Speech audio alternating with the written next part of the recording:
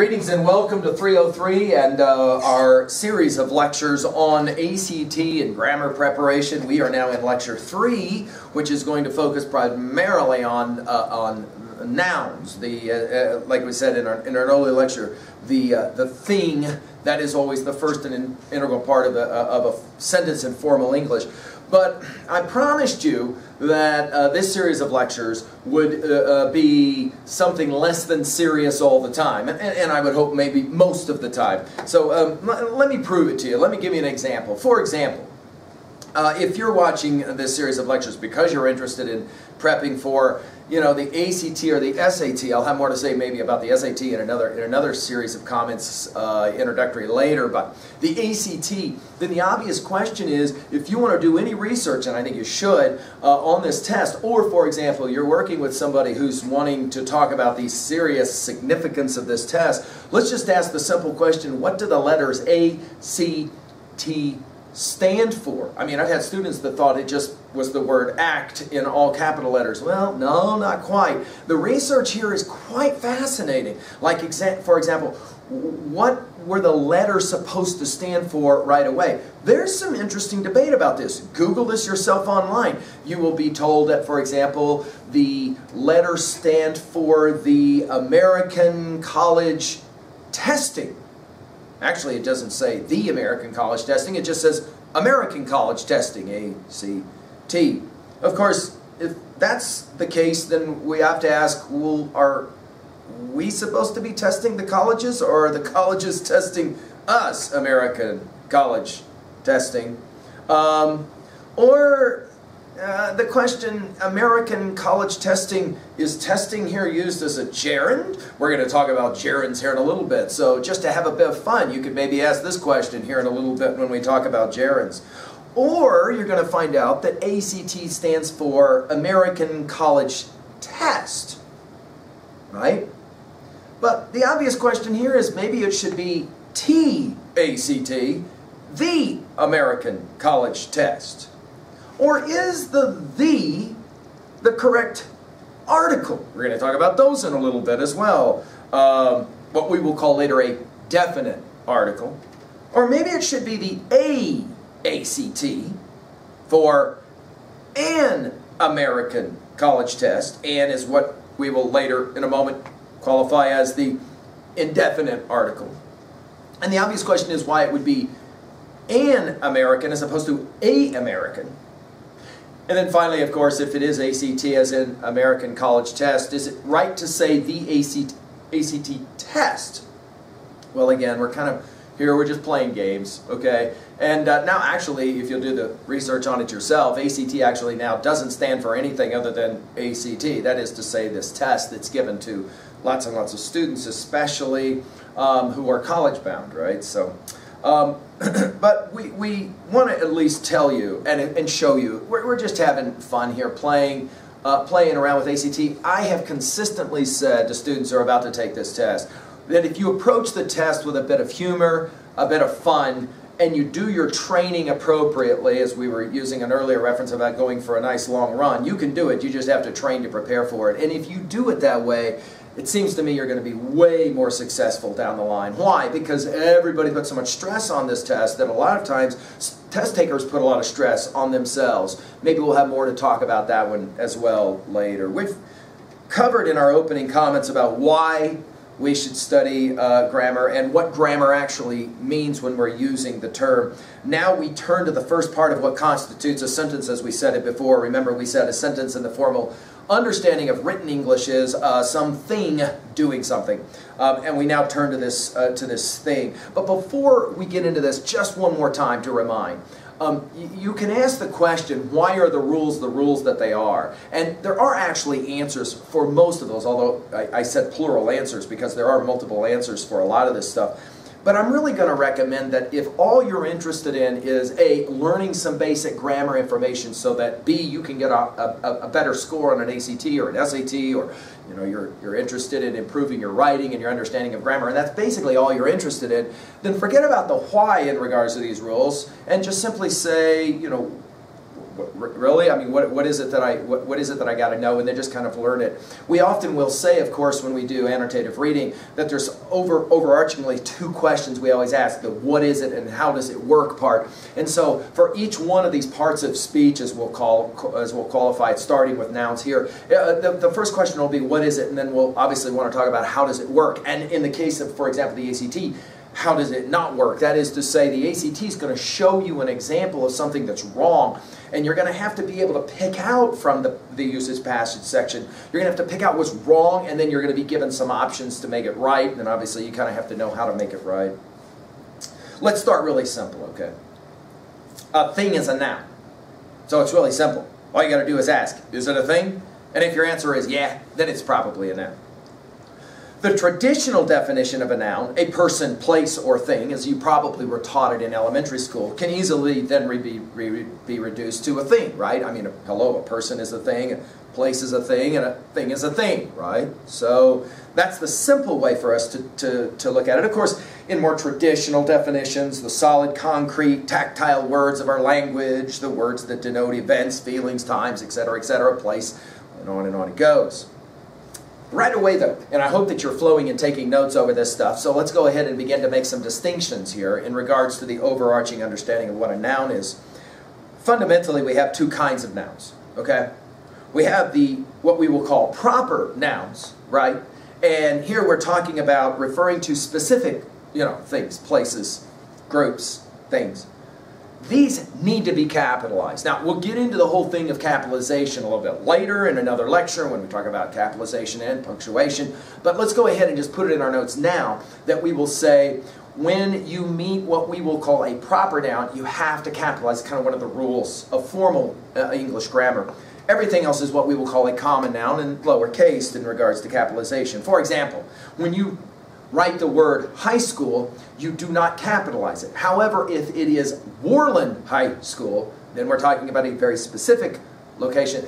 That will be capitalized, again, in formal English grammar.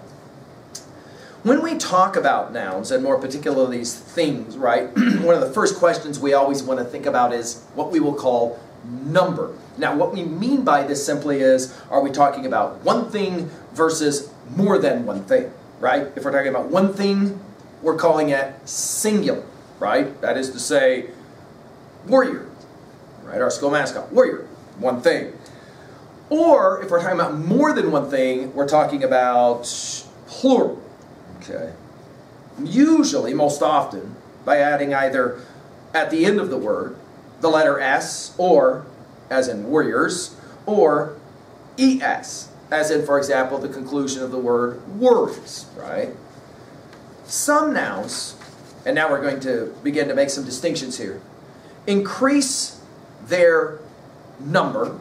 Again, this is the term that we refer to for singular versus plural, with letter combinations other than S and ES. For example, sky, S-K-Y, becomes skies, S-K-I-E-S. Ox becomes oxen, child becomes children, goose becomes geese, mouse becomes meese, just a joke. Mouse becomes mice. Some nouns are the same in both singular and plural, and this is sometimes even difficult, if you haven't been raised being told this. I still have seniors that sometimes talk about going to the mountain and they saw a bunch of deers, but actually, of course, these are nouns that they're the same, both singular and plural. We don't put any kind of additional understanding of end letter on them. So, for example, deer, scissors, moose, classic example, right? Some nouns have strange Latin endings. Much of our language, of course, derived from the Latin. For example, data, media, right? Technically, these are plural, but over time they've come to be understood as singular in our language. Another classic example of the ways in which, even in formal language, in formal English, the language has evolved over time. Okay. Some nouns only come in singular form. Think about this one, right? News, garbage, happiness, information, physics, air, honesty, right? And you just kind of have to learn this list. And usually, of course, native speakers, they kind of, we intuitively kind of know this type of stuff. You hear it and you know that it's right. For example, try asking this question, are the garbage put out? It just doesn't, right. It just doesn't sound right. You know, we know it's is the garbage put out, right? No matter if we're talking about a whole bunch of garbage versus a small singular amount, right? Collective nouns, we should point out, stand for groups, quantities, masses of things. But we will treat them, this is key for your notes, as singular, as one. So it's not the family are, but the family is. Not the class are, but the class is. Jury. Team, we don't say team are, but team is. Right? The team is going to win, not the team are going to win, right? But, this is one of those exceptions. We'll have a number of these as we talk. But when you refer to individuals within the group, the team, right, the collective, they can be understood as plurals. For example, the team were divided in their feelings about the loss suggests that members of the team, different members, were divided. But to be honest, this is really more a convention of British English than it is American English, and so you can do more of your own research on this. And I would say about any of the topics we're talking about, that if you Google any of this and you go on to do any of your own research, you're going to get all kinds of online help. Obviously at YouTube, you're going to get all kinds of help to maybe even kind of flesh this out for you even better. For example, if I'm not doing a good enough job for you to understand this, you want to learn more, lots of places to go get that information. Nouns can indicate possession, right? For example, Steve's face, day's end, right? This is an interesting one. And this is one that oftentimes students have heard it, but they can't remember it. So here we go. We're going to put a star next to this one in our notes. Nouns can pretend, like I say, I like to say it this way. Nouns can pretend to be verbs. That is to say, they kind of start to look like verbs. Or sometimes what we'll call past participles. We'll get into that in a little bit later, right?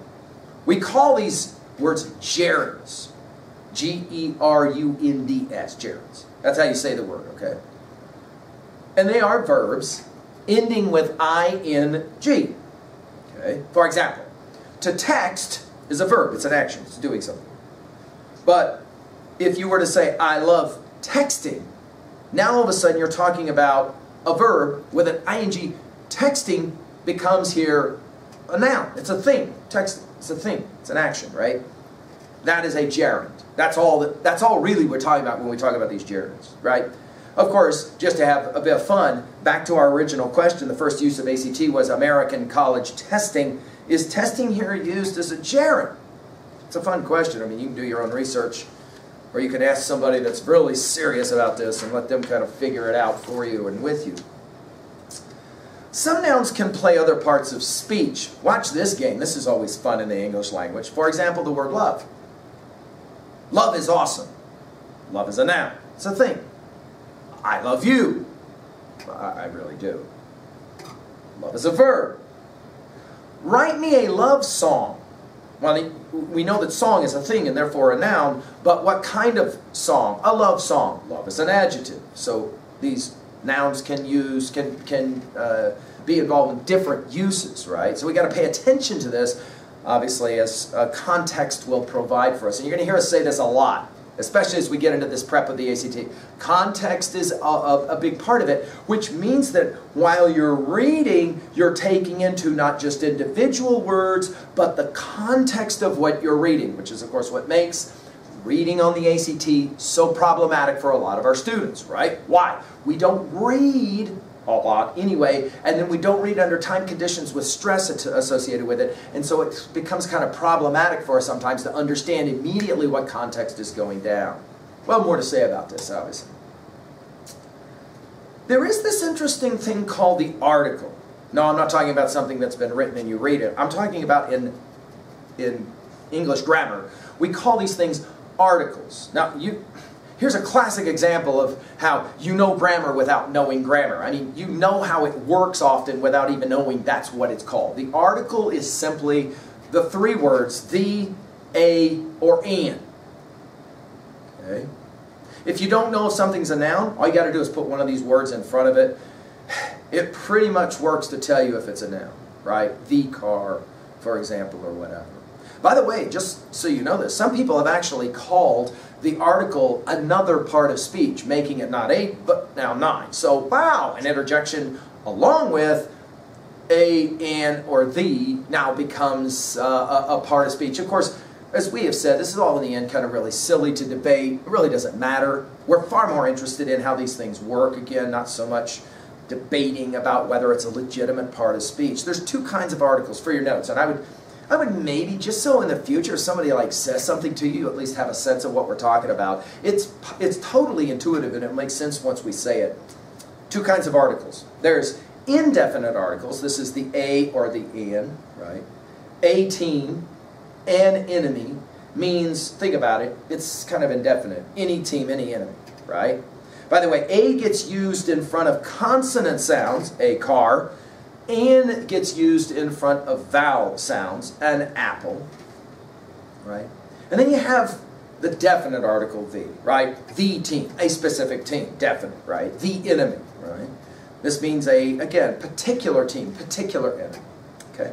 By the way, just as a side note, because I like to kind of point this kind of stuff out to you guys, some researchers of all of this have pointed out that the use of the article explains the difference between learning a language and acquiring a language, right? So, for example, you can learn a language and you can kind of know it, but to acquire the language means that you can fine-tune, you can hear the language, right? ELL learners often struggle with hearing the distinction, for example, between a and an, right? Here's a fun one. You can look this one up, you can Google this one. What about the word history? Which one of the 2 indefinite articles, is it a history or an history? And by the way, if you Google this, you will see that this is one more of those British English kinds of highfalutin types of examples of how British English will make distinctions. Part of it is because they do not pronounce the word, the letter H. And when you drop the letter H, then the next sound is, of course, a vowel sound I. So it's, you know, so it can sound a little bit foreign if you hear somebody say an history. It's usually because the H is dropped, so it's an history. Okay? Let's make a quick comment that's often thrown in here along with this idea of the nouns, and that is this thing about interjections. I mean, obviously it's not really a part of speech, right? Wow is not obviously a part of speech. But these are words, interestingly enough, we use them quite regularly. I mean, think about this. We use interjections a lot when we're really happy, wow, or when we're really upset. We can think of any number of profane words that immediately come to mind that you probably put an exclamation mark right after, right? We want to say this, though, and this is important, so write this down.